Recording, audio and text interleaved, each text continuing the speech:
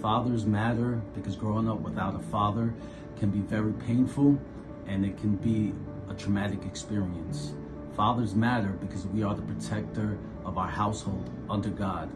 True fathers serve God, take action, prepare their children for adulthood, accept responsibility, and are reliable. Proverbs chapter 20 verse 7 says, "The righteous man walks in his integrity. His children are blessed after him." Fathers matter because we are the providers of our household. And we don't just provide our families with financial security, we provide our families with love, protection, wisdom, and instruction in godliness.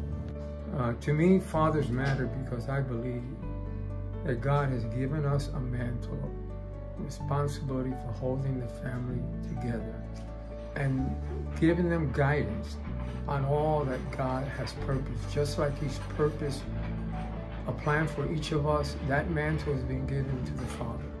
Well, fathers matter deeply because they reflect the love and guidance of our Heavenly Father. They are called to lead the family with wisdom, sacrificial love, and faith. And reason number one, when the kids are not listening and it's time to discipline, who are you going to call? Their father. I believe that fathers matter because they play an essential role in shaping our children's character and moral values by being an example, really, in how we live our lives for Christ. Father is a founder. We talk about the founding fathers. The word father means source from which other things come.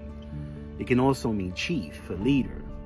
Our Heavenly Father is a source of blessings and love and provision and protection and wisdom.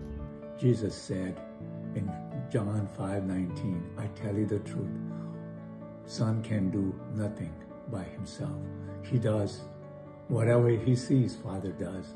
So whatever Father does, so does the Son.